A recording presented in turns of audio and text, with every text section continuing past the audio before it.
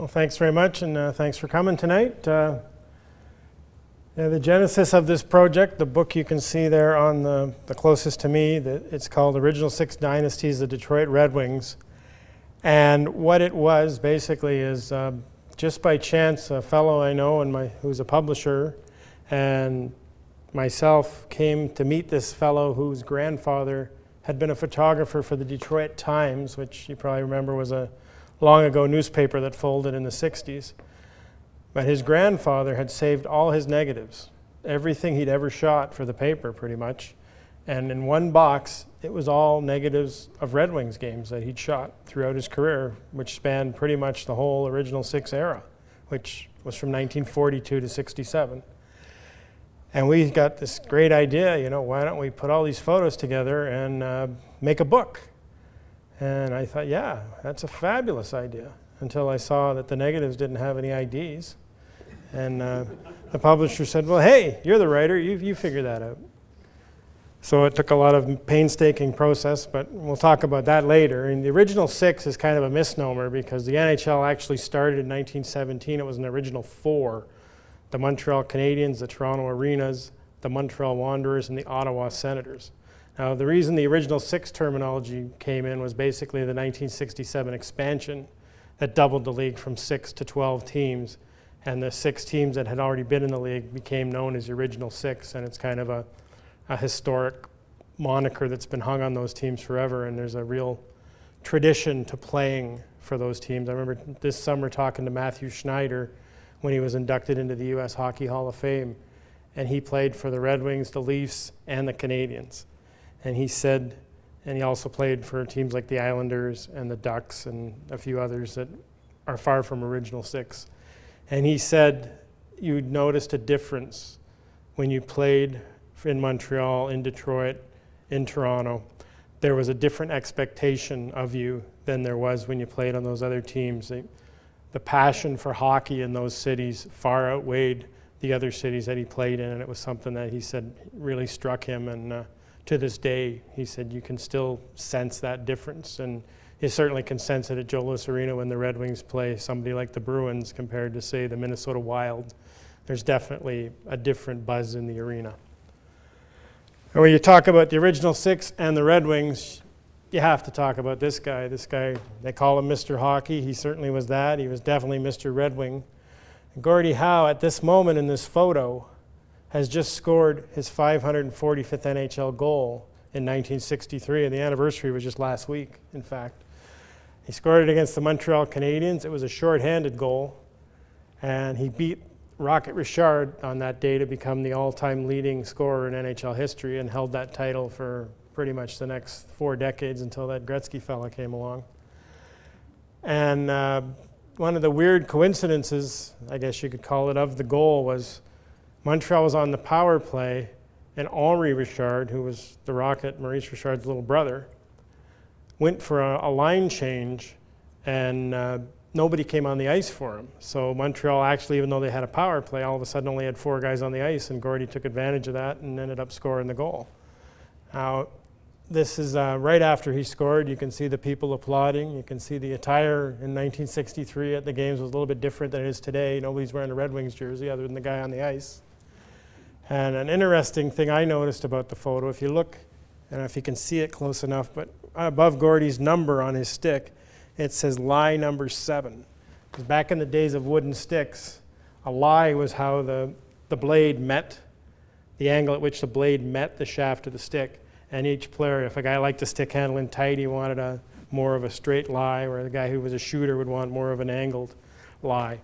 And in those days, because the sticks were assembled in pieces, they had to know the guy's lie. Today, with the composite sticks, the whole one piece is done to that guy's specifications. It's very similar to the way they make goalie masks, where they mold it to the goalie's face. The stick is, a mold is set of what the guy likes, and they pour it into that mold, and the stick is made that way. So there's no such thing as a lie on a stick anymore. But I just thought that, another sign of the times that certainly to see something like that on a stick, a lot of young people today would know what the heck that was.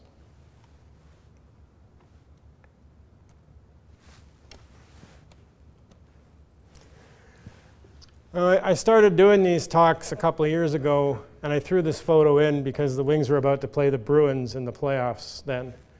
And this is a Detroit-Boston game. And as you can see, the goalie for the Bruins is Terry Sawchuk, who most people will think of as a Red Wings goalie, but he actually did play parts of 2 seasons with the Bruins in between his first and second stint as a Red Wing.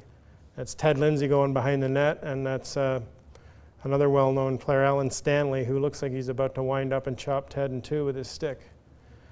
Now, the reason I threw it in back then was because the fact that it was the first time the Red Wings and Bruins met in the playoffs when they met 2 years ago since 1957. And the reason I thought that was curious because you might remember who won the NFL championship in 1957. It was a team called the Detroit Lions. And I thought, geez, is history going to repeat itself here? Are the Wings going to play the Bruins in the playoffs? And then the Lions are going to win the NFL title? And then they went 11-5 and made the playoffs and lost. So only the Lions can spoil a coincidence like that. You know, any other team, probably they win the Super Bowl. The Lions, no. And this year we don't even want to talk about them.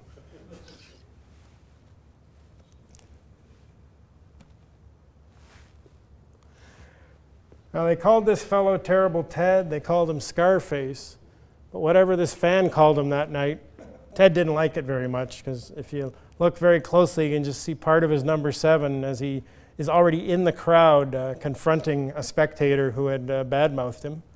And Terry Sawchuk seems pretty intent on joining in the fray. You know, even though he's got goal pads on, he's halfway over the fence as well.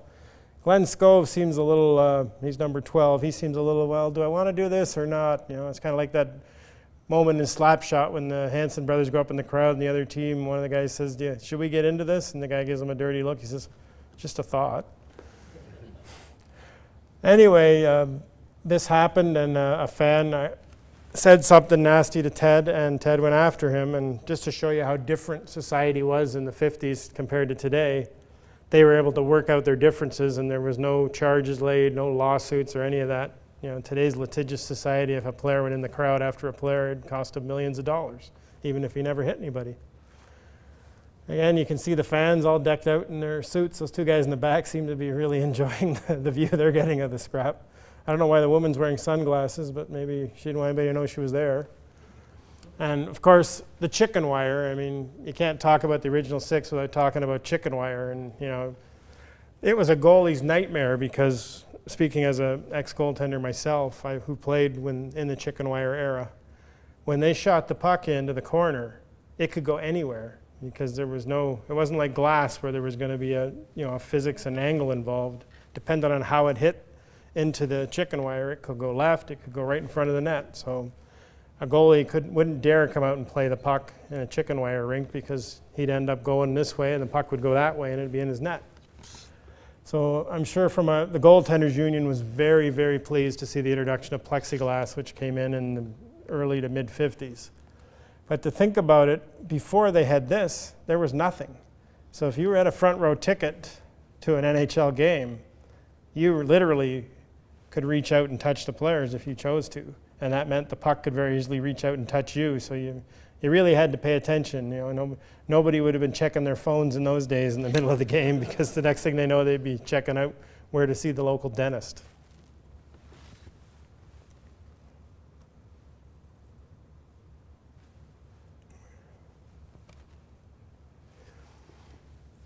Now this is the production line, of course, originally was Sid Abel, Gordie Howe, and Ted Lindsay. But after Abel left in 1952, they tried a number of different centers. I think they went through 7 the first year without Abel.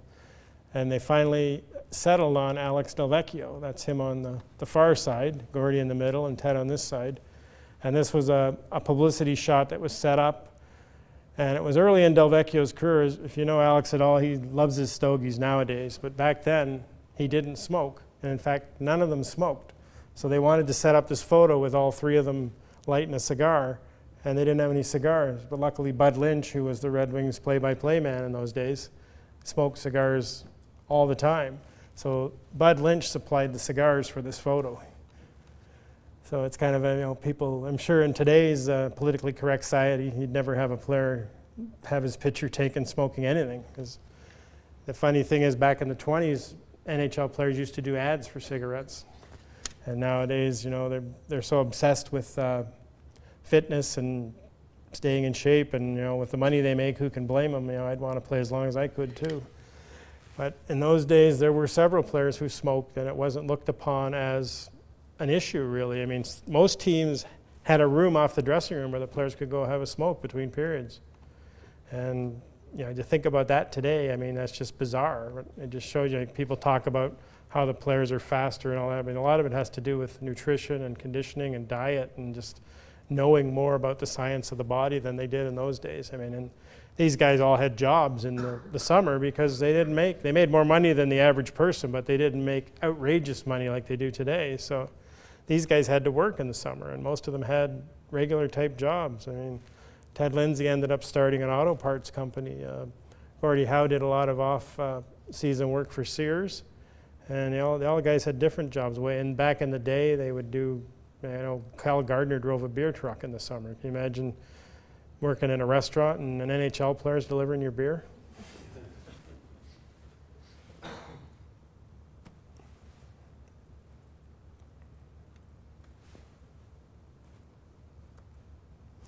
Speaking of technology, here's how they kept track of the players in the system back in the late 50s. This is the second day that Sid Abel was on the job as coach of the Red Wings after he'd been hired in January of 1958.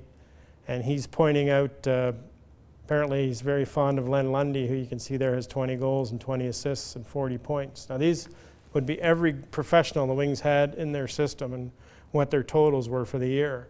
And they would write them, as you can see, on a chalkboard and erase them. So if, you know, somebody in the organization didn't like a player, you could sneak in at night and change his numbers.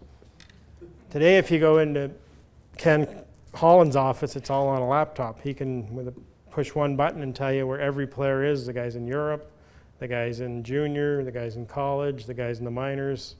He knows in an instant what they're all doing. And those days, they really relied on having people, like boots on the ground, so to speak, because you know, there was no television for very little other than the NHL. You didn't see many games on TV. And if you wanted to see, like, a great story is how they found Marcel Pronovost.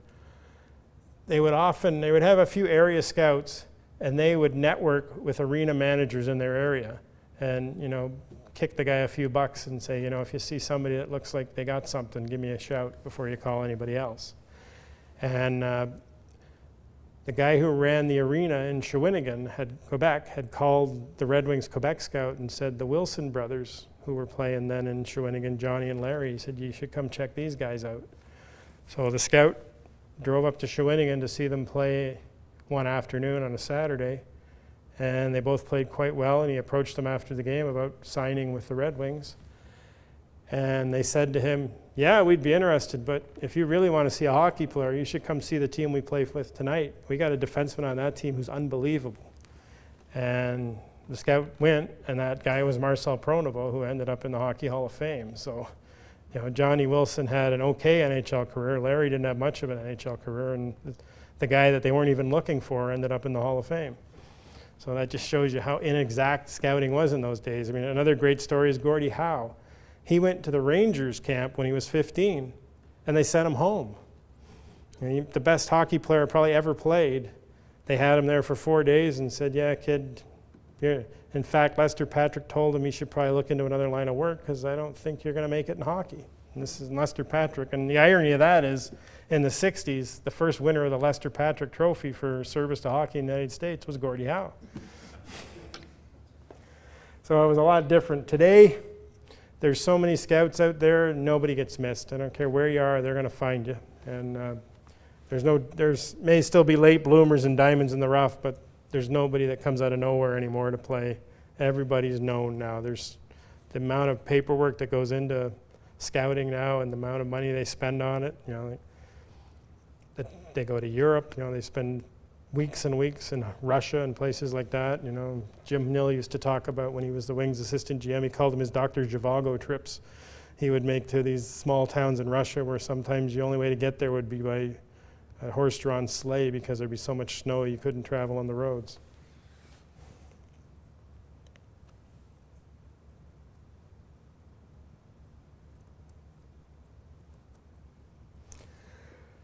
Now, this is an interesting photo because, as you can see, it looks like the referee Bill Chadwick got the worst of this altercation. He's bleeding over the eye.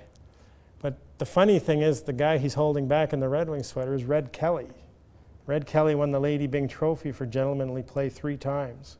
He's the second defenseman to win it. In fact, up until Brian Campbell a few years ago, there'd only been 2 defensemen to win it, and they were both Red Wings. Bill Quackenbush, who actually played an entire season without taking a penalty on defense, which is just astonishing to think that, especially in the 6-team NHL where you'd play each team 14 times, you got to think there was a little bit of animosity there when you're saying the same guy that many times. I mean, if you played them in a best-of-7 playoff series, you could play the same guy 21 times in one season. And you could learn to hate a guy real fast if you had to bump into him 21 times a year. But Kelly here is accosting Ron Stewart of the Leafs, and he had a few fights for a guy who won Lady Byng trophies. He wasn't known as a soft player. Kelly was not afraid to mix it up. He played a tough game.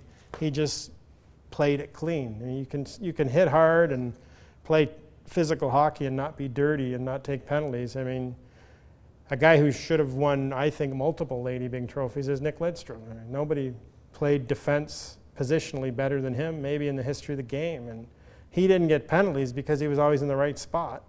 Because generally a defenseman gets a penalty because they're out of position and they got to hook a guy or, slash him or something to slow him down because they've got caught flat-footed, and Lidstrom just never did, so that's why he never had to take penalties. And Kelly was the same type of player. And Kelly was a guy, he was so versatile that when the Wings traded him to Toronto, Punch Imlach played him at center, and he ended up, he won 4 Stanley Cups as a defenseman and 4 Stanley Cups as a center. He's the only guy to win that many Stanley Cups and never play for the Canadiens.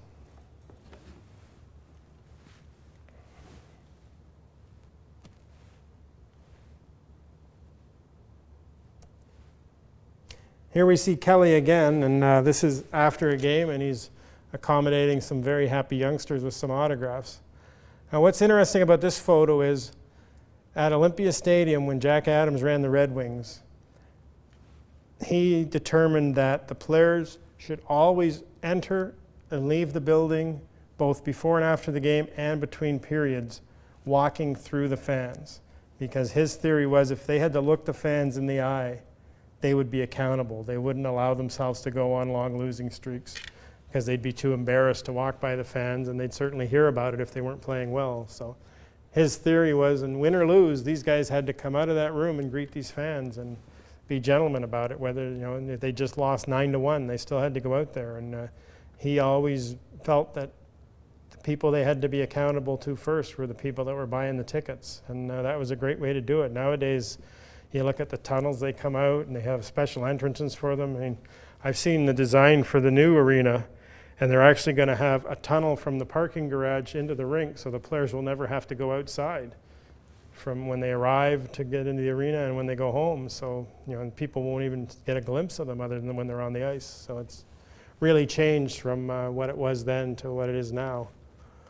But, that's again speaks to what I said earlier. These guys didn't make the kind of money that made them, set for life like players are today. And I think they were more like regular folk in those days. And having covered the Red Wings as long as I have, I've seen that dynamic change in the dressing room, where when I first started out, yeah, they made good money in the late 80s, early 90s, but they didn't make ridiculously, the amounts they make now. The average guy's getting $1 million. So they knew what a mortgage was. They knew what a car payment was. These guys today, they see something, they buy it. And one guy told me the best thing about it is what money they make. I see something, I don't have to look at the price tag. I just say, yeah, I'll take it.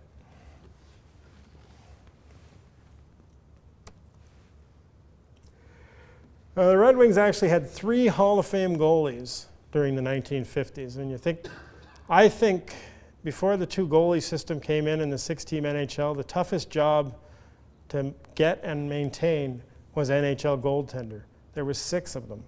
And you think 6 goalies in the world. You look at a guy like Johnny Bauer, who was Hall of Fame goalie, one of the best that ever played.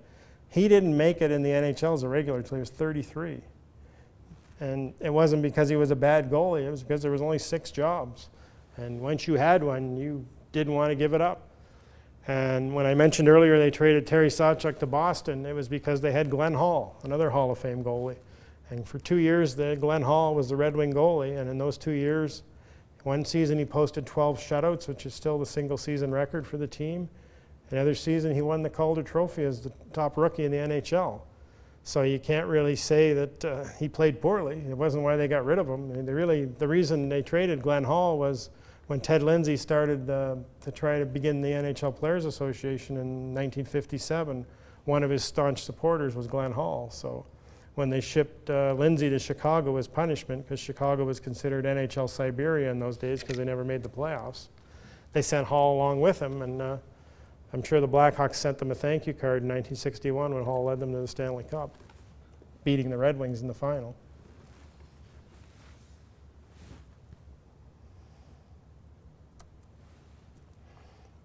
Another thing that became commonplace in the original six era that was rarely seen prior to it was the goalie mask. And here you see two of the Red Wings goalies, that's Sawchuk, and Dennis Riggin is the one that's got the kind of what they used to call the pretzel mask on.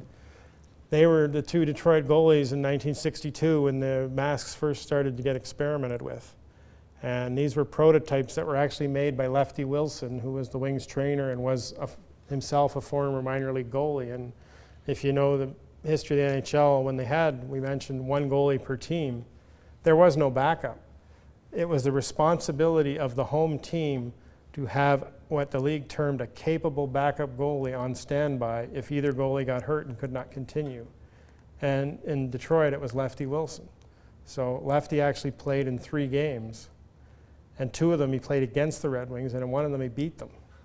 So he was, how do you go to work the next day and look Jack Adams in the eye after you just beat him?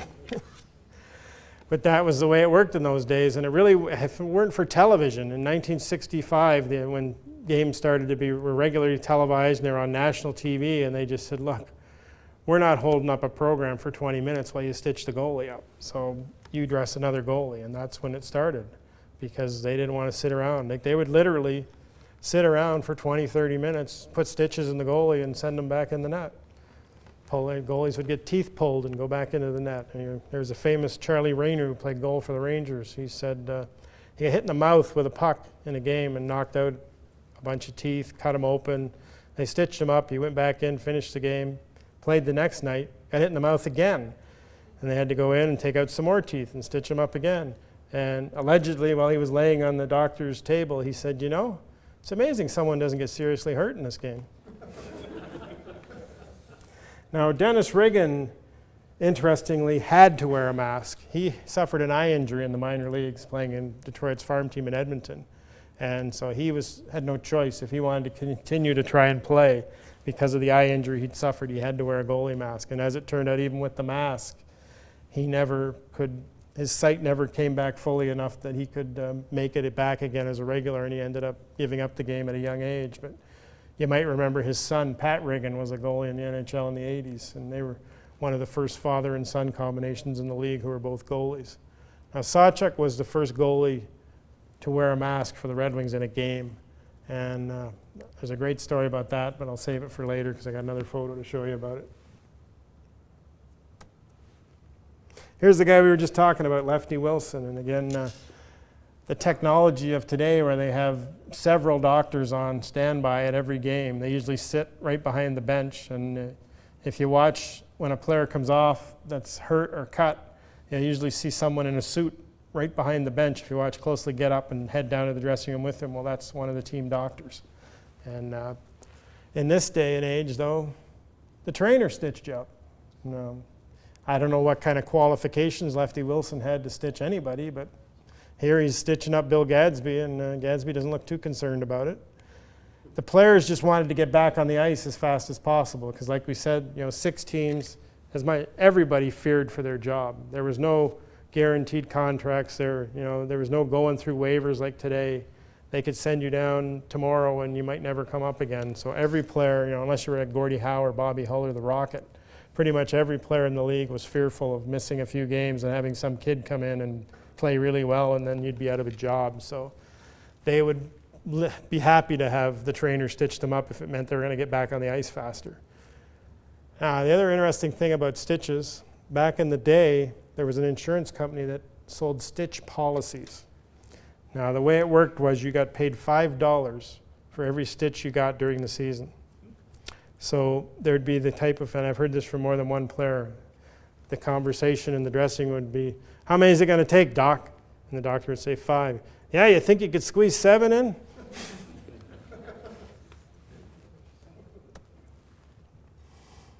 As I mentioned at the start, none of these photos had IDs on them. So I had to figure out who was in a lot of the photos. And luckily, the internet, you can access rosters from every season with new uniform numbers. And by simple process of elimination, you could pretty much figure out what season the picture was based on who was in it and what number they were wearing and who they were playing for. But this one, I looked at it right away and I said, there's got to be a great story in this photo. Terry Sawchuk is bending over to pick up a bowler hat off the ice. And the crowd's pretty happy, as you can see, so obviously somebody's just scored. And I just started digging, and I came across on New Year's Eve, which is the Red Wings night. They always play on New Year's Eve. The Red Wings beat the Leafs 4-2 in 1961, by the way, and Gordie Howe scored a hat trick. And I guess, fans New Year's Eve were dressed to the nines because a lot of them were probably going to parties afterward. And some guy, obviously, who was wearing his bowler hat got a little carried away when Howe scored the hat trick and rifled it on the ice. So Sawchuk skated over and put it on and played goal for a while wearing a bowler hat.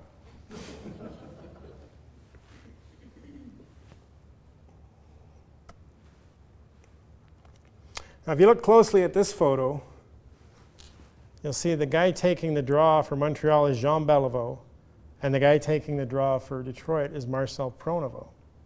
And we talked about him earlier. He's a defenseman. And when was the last time you saw a defenseman take a face-off? Now, the reason why they did this, I've asked a few of the guys from that era about it, is all the teams did it. Toronto would use Tim Horton and Alan Stanley to take face-offs. They did it in the defensive zone. As you can see, there's number 10, Delvecchio, the center, filling Pronovost's spot on defense. The thinking was the defensemen were the strongest players on the ice. And on a defensive zone face-off, your only objective was not to lose the draw. If you could tie the draw, and as you can see, Len Lundy's bursting in from the side. The idea was Pronovost was just going to tie up Beliveau and not let him get the puck back to his players, and Lundy would come in and scoop up the puck and be off with it. So the thinking was by using a big, strong defenseman, and 9 times out of 10, they'd be easily able to out-muscle a forward. Obviously, Beliveau was one of the biggest forwards in the game, so that would have been a real challenge. But most of your forwards were smaller than the defensemen in that era. Another funny story about this, Gordie Howe told me that he didn't care much for Bert Olmsted, who was a irascible cuss who played for the Canadiens, and I met him, and he still is an irascible cuss. But Gordie had a bone to pick with Olmsted, and he decided this was the night he wanted to settle it. They were playing the Canadiens, and Pronovost was moving in to take the draw against Olmsted.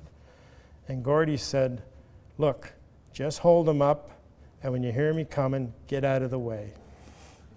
So Gordie would have been lined up in the same spot Len Lundy was, and as soon as the puck hit the ice, Gordie came in full steam.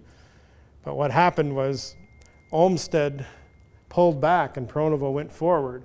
So Gordie ran full bore into Pronovost, and Gordie suffered a fractured collarbone. And he said it was the hardest he'd ever been hit. And it was running into his own teammate.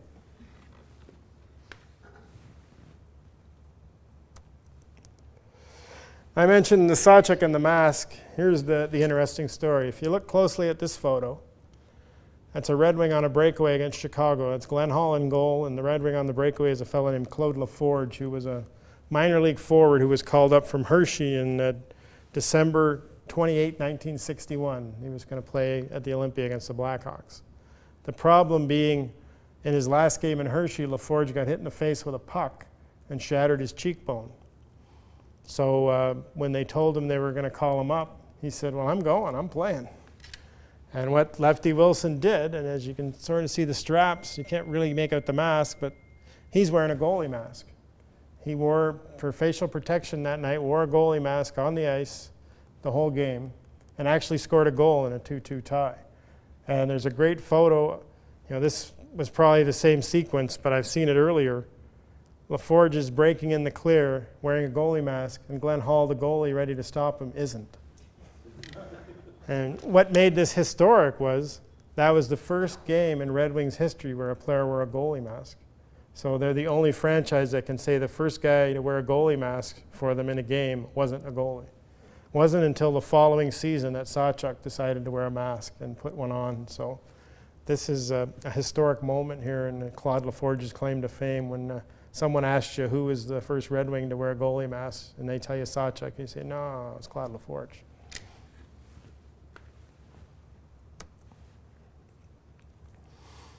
Well, this is Bob Goldham, who is considered the father of the shot block. You know, you look at how many shots are blocked in a game today. It's a huge strategy, especially on the penalty kill. He was really the first guy that turned it into an art form, who actually, knew how to time it, to drop to one knee, to take it off the shin pad and not really get hurt too much by it. And he taught it to all the Detroit defensemen. And another guy who probably ascended to the throne after Goldham gave up the game was Al Arbour, who started his NHL career in Detroit. And most people remember him as the coach of the Islanders, but he played for a long time in the NHL. He won Stanley Cups in Detroit, Chicago, and Toronto. And was a guy that talent-wise probably wasn't good enough to be a top 4 defenseman in the original 6 era. He finally made it as a full-time regular in St. Louis when they expanded, but played on, it was usually the 5th defenseman on his team, so he didn't play a lot, but he was a valuable guy for the penalty kill and for, late in the game defending a lead because he was such a fantastic shot blocker. Now you might think that this happened when he was trying to block a shot. As you can see, his face is pretty much a mess. But in reality, again, this is another photo I had to do a lot of digging on to find out what's going on here. In a game against Chicago at Chicago Stadium on February 9th, 1951, he was kicked in the face, he was hit in the face with a puck. It wasn't a shot. No, sorry, he didn't block a shot. Let me correct myself. He was kicked in the face with a skate. So that's, you see how close that came to his eye. That would have been, if that hit him in the eye, it would have been the end of his career because NHL rules do not allow you to play unless you have vision in both your eyes. But as bad as it looks, it's only 15 stitches. You think about, maybe you remember the game when Gerard Gallant accidentally kicked Salming in the face in Detroit, and Salming had a road map on his face. It looked like railway tracks. I think he had 115 stitches it took to close his face. But that's, again, technology. The modern skate is so much sharper than the skates were in that era. You get cut today with a skate and you're going to take a lot of stitches. Like we saw it last year with Drew Miller got a skate in the face and he took quite a few stitches. Not 100, but certainly a lot. Still, I think in any area you wouldn't want to get kicked in the face with a skate. Well, this is quite possibly the most controversial goal ever scored against the Red Wings in the history of the franchise. This was Game 6 of the 1966 Stanley Cup Final, and they're in overtime, and the Canadians are leading the series 3-2. And if you see that arrow, it's pointing at the puck under Henri Richard's armpit. He's all tangled up with Gary Bergman, and Roger Crozier is down, and what happened was everybody piled into Crozier, and the puck ended up in the net. Now, I had the fortune to talk to Bergman about this play before he passed away, and he said, well, I know I didn't shoot it in because I'm holding on to his stick. And Bill Gadsby, who was also on that team, had a great line when we talked about it. He said, if we'd have had replay in that day, we'd still be playing. Now, Henri Richard, to this day, claims that he didn't even know it went in. He slid into Crozier, they piled up, and then he got up and all the players started mobbing him, and he at first didn't know what was going on, and then he finally realized the puck was in the net. So he says, I never pushed it in. It just went in on its own. So what else is he going to say? Yeah, it's probably the most controversial Stanley Cup winning goal until the Brett Hull foot in the crease goal in the Buffalo-Dallas series in '99. But another funny, I don't know if it was funny at the time, but it's kind of odd that Crozier won the Conn Smythe Trophy that year. It was the second year they had presented the Conn Smythe Trophy for the playoff MVP. And it was the first time the losing team player had got it. And after they shook hands, Crozier went to the dressing room and he had his gear off and he was getting ready to go in the shower, and they didn't announce the Conn Smythe Trophy winner until then. So somebody from the NHL comes into Detroit's dressing room. He's just lost the Stanley Cup. The kid's devastated. It was only his second season in the league. And they say, yeah, you got to put all your gear back on and come out and get the Conn Smythe Trophy. So at first Crozier didn't want to do it, but they finally told him, yeah, you got to do it because it's for TV and it'll look bad if you don't come out. And he finally did it. He put all his gear back on and went out on the ice and got the Conn Smythe Trophy and came back in. And he was the first one to ever win it from a losing team, which just tells you how well he must have played in the playoffs if they lost and people still thought he was the best player.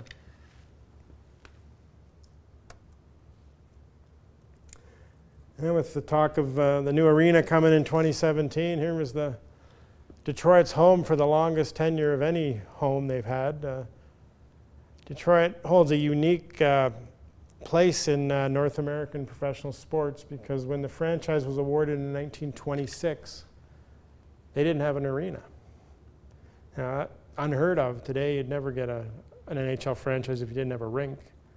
And they ended up playing the whole first season in Windsor, Ontario at the Windsor Arena, which is still there. It's not being used for hockey at the moment, but the structure is still there. And it's amazing to think that a team played its entire home schedule in a foreign country. Now, granted, it's not that far to go, but still, you know, it's another country. So even though they were called the Detroit Cougars, they played all their games in Windsor. They never played a single game in Detroit their first season in the league. And Olympia opened, it was supposed to be ready midway through the 26-27 season, but they fell behind schedule and didn't open until the fall of 1927. So the first game played there was the Ottawa Senators and Detroit Cougars, and Ottawa won it 2-1.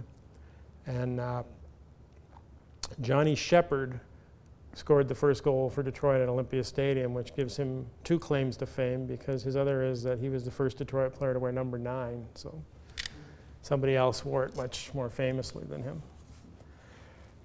Now, this isn't a happy note to tell Red Wings fans since a new arena is coming up fast, but they've opened 3 new rinks, Windsor Arena, Olympia Stadium, and Joe Louis Arena, and they lost the first game in all 3 of them. So if you're a betting man and when they open the new rink and you believe in trends and omens, you might want to bet against the Red Wings that night. Another kind of funny thing about this photo was taken in the '63 Stanley Cup Finals between Toronto and Detroit. You can see that on the top of the board there, but if you look, you probably can't read it because it's too far away, but if you look right down toward the bottom, it says on upcoming event, wrestling, Dick the Bruiser versus Alex Karras. Now that was the year that Karras was suspended from the NFL for betting on games. So I guess he had to find a way to make a living, and he found it in the squared circle.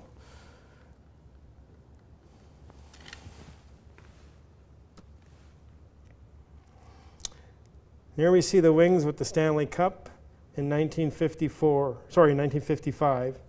And there's a few interesting things to note here. One is that the cup's on a table that looks like they found it in the basement, because it's not exactly glamorous.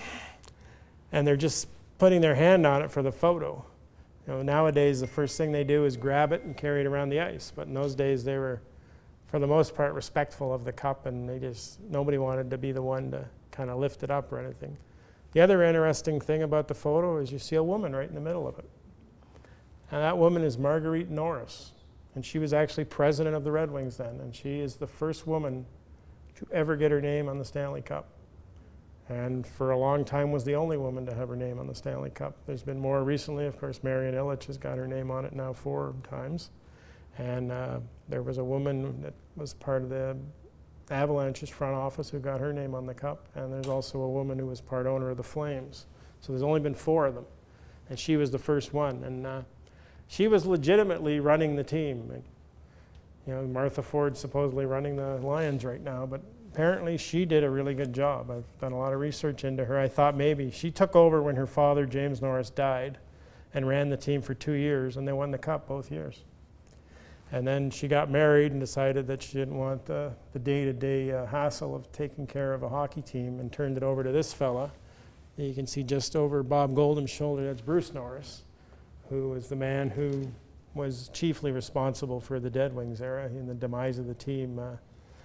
A man who was a horrible alcoholic and really drank away his fortune and drank away the fortunes of the Red Wings, you could argue, because once he took over, you know, they say this is the 55 Cup. He took over the next season, and they didn't win for 42 years. So he played a role in the demise of the franchise. I always say there's two significant moments in the history of this franchise. So one I call survival and one I call revival. Survival was when James Norris bought the team in 1932. They were known as the Detroit Falcons. He was from Montreal. He had played for the Montreal Amateur Athletic Association, who were the first team ever to win the Stanley Cup. And their logo was a winged wheel. There was a wheel and the wings came up out of it. So what he did was he turned the wheel to the side with one wing coming out of it, and that's where the Red Wings logo comes from derivative of the Montreal Amateur Athletic Association logo, and because Norris was a member of that, and because he thought the connection of being the first Stanley Cup team, and his goal was to turn the Red Wings into a team that would be feared by everyone, and he did. And you look at the Wings prior to Norris, that was the Depression era. Nobody had any money. There's a famous line from Jack Adams that Howie Morenz was the greatest player in the game back then, and he said, they offered me Howie Morenz for $1.99, I wouldn't have enough money to buy him. The Wings, Adams would literally walk the streets during the Depression on game day and try to convince people to buy tickets. They had a spare goalie by the name of Porky Levine that they needed money, and there was a minor league team in Seattle that needed a goalie, so they sold his contract to Seattle, but they didn't have any more money to bring in another goalie. So what they did was they took a piece of plywood, cut it out in the shape of a goalie, and nailed all of the spare equipment to it, and they would push that into the net in practice, and that was the other goalie. So it was kind of like, you know, when they put what do they call it, the shooter tutor that they put in the net sometimes when there's no goalie. So think of an NHL team that couldn't afford to have a second goalie.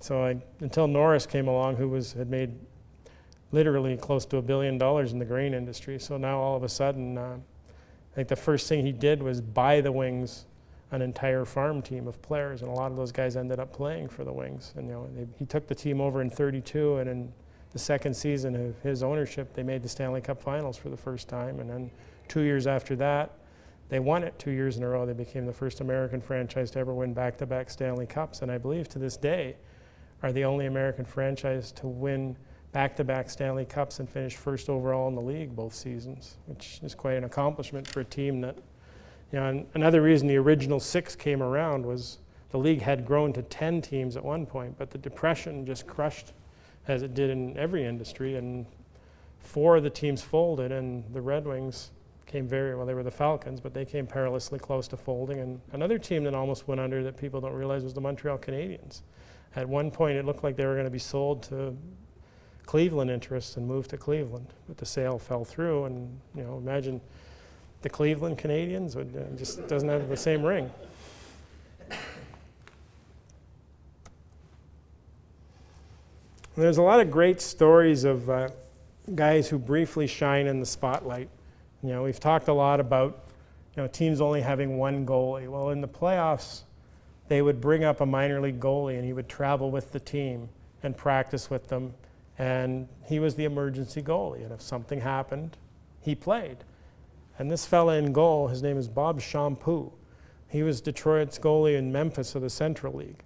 They had brought him along to be the practice goalie and the emergency goalie in the playoffs in 1964. And wouldn't you know it, Terry Sawchuk got a pinched nerve in his shoulder and couldn't play in Game 2 of the series. So Shampoo was told, you're playing. And of course, he was terrified. He'd never played a game. He hadn't even played in the American League. The Central League was below the American League, so he was like 2 leagues below the NHL, and all of a sudden he's playing in the Stanley Cup playoffs. So I'd probably be terrified too. But he said what got him through it was just before the opening face-off, over to him skated Gordie Howe and just said, don't worry about it, kid. Just do your best. And he said it just relaxed him. He just thought, the greatest player in the world isn't worried about it. Why should I be worried about it? And they ended up winning 6-4. And that was the only time he ever played for the Red Wings. He never played another game. In fact, didn't play another game in the NHL until 1972 when he was with the California Golden Seals. So basically went a decade between games in the NHL. And the next game, Sawchuk, who spent the entire day of this game in traction and the next day in traction, the morning of Game 3, checked himself out of the hospital, came to the rink, played, shut the Hawks out 3-0, went back to the hospital, and they put him back in traction. And again, that's what these guys would do, because I'm sure when Sawchuk saw this guy win, he thought, I better get back in there fast.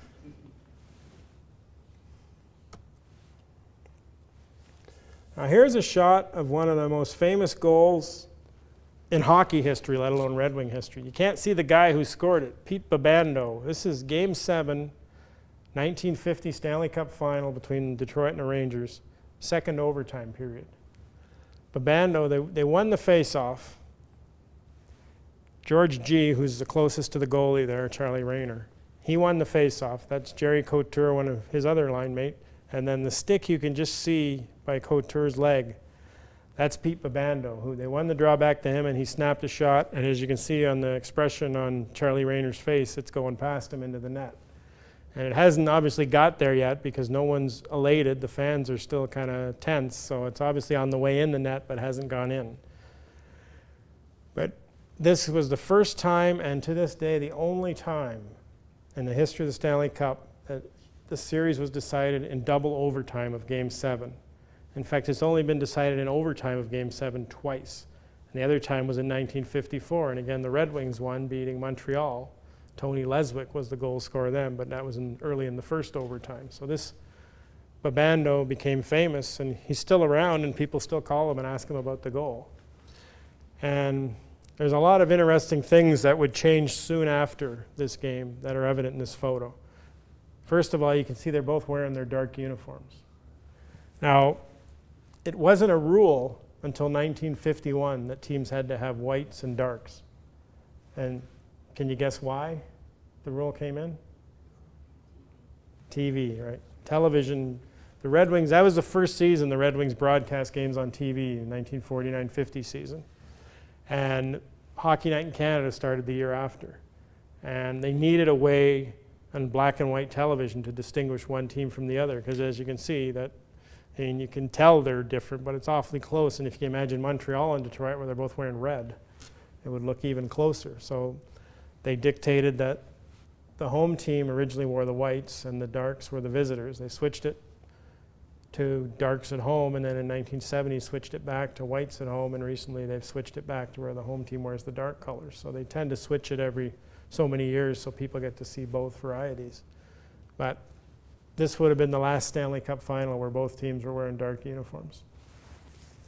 And if you look at the referee in the background there, he's wearing a white shirt, he's wearing a shirt and tie. Now, that was another change they made. Once they went to white and dark uniforms, well, you couldn't have the referee in a white sweater because he looked like one of the players on the other team. So if you're watching on TV, you wouldn't be able to pick out the referee, so they came up with the idea of the striped shirts. And that's when the referees started to look like jailbirds. And again, you can see the chicken wire behind the net there, and you can even see some lights that were probably there to help the photographers. But as you can see, like we talked about, the chicken wire is only really behind the net. These folks here, the puck's coming in to the zone, they better be paying attention because it might be in their face before you know it. And even the chicken wire is only covering part of the fans. The people in the second tier, they're wide open to get hit too. So being a fan in those days was an adventure.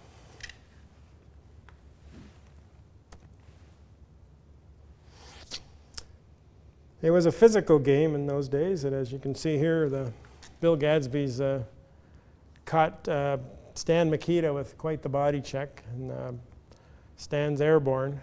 And Gadsby is an interesting character because, again, because of the television era, I think, people associate him with the Red Wings. But he played 20 years in the NHL, and only 5 of them with the Red Wings, his last 5 seasons with the Red Wings.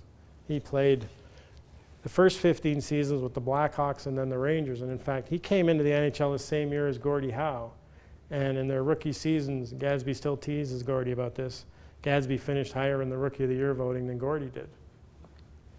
Gadsby was quietly a very accomplished defenseman. He was the first NHL defenseman to record 500 career points.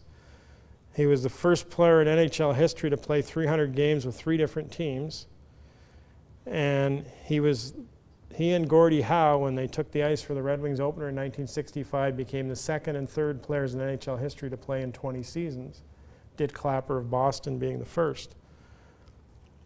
So he accomplished a lot, but the one thing he never accomplished was winning the Stanley Cup. Played 20 years in the NHL and never won the Cup, and got to the finals only with Detroit. In fact, didn't win a playoff series in 15 years in the NHL until he came to Detroit. So he played in the finals in 63, 64, and 66. And in a cruel twist of fate, you probably have heard about the famous Bobby Bond broken leg goal in the 64 playoffs in Detroit in the Cup final in overtime, when Bond fractured his ankle and came back to play in the overtime and scored the winning goal. And the Wings led the series 3-2, and if they won the game that night, they win the Stanley Cup. And the cruel twist of fate was Bond's shot deflected off Gadsby and over Sawchuk's shoulder. So Gadsby, it's like fate didn't want him to win the Stanley Cup. And he's a great player, and in fact, in the 66 playoffs, Gadsby, Normie Ullman, and Dean Prentice were all on the Red Wings that year. All of them played at least 20 years in the NHL, and none of them ever won the Stanley Cup. You talk about a hard luck guy. Norm Ullman came up with the Wings in 55-56 when they won for the last time in 42 years. And he got traded by Detroit to Toronto in the 67-68 season, the year after the Leafs won the Cup for the most recent time. So he just didn't have good timing.